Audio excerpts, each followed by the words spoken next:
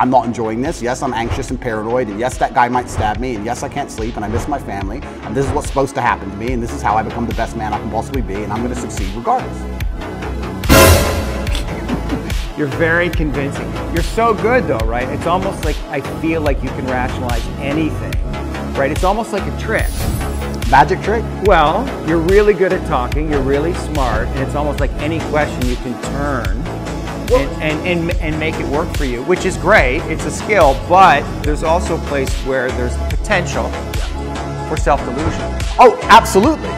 And I'm not even going to sit here and say that I'm not delusional to a degree. I'm not saying that self-delusion doesn't exist. We all are, right? So the true mindset is not wanting anything. Most people, the best they can do is having everything.